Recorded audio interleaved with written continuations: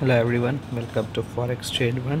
So today we are updating about strategy 7.2, which is a safe hedge Euro USD strategy part 2 update. The strategy updated on 23rd of September, and now we are back with a part 2 update.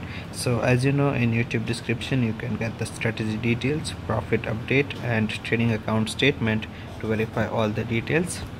Starting for a new update with the MyFxBook.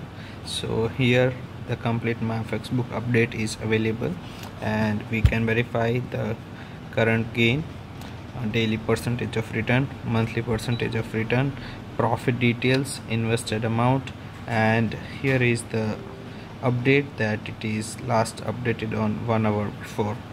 So all these details it can be verified on MyFxBook. Here are the trades as per the Euro USD, and here is the history, whether it is a buy or sell and how much profit is booked with whatever the lot size. So all these details is available, so it can be verified.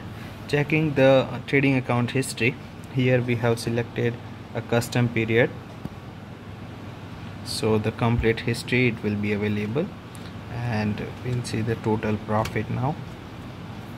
Yes, so very first and most important thing here is the order ID, that it can be verified with the trading account statement that is the same account consistently we are updating. So all these trades it can be verified, and the current total profit is $10,759 right now. Here is the current balance, which is $20,759. We'll see the trading account statistics from this statement. So here is a graph, constantly it is going up, and profit factor is 2.39. Total number of trades are 537. Expected payoff is 20.04. Average profit and loss is 55 and 38. So the risk reward ratio will be 1:1.44 for this strategy, and the break even point as per the risk reward ratio it will be 40%.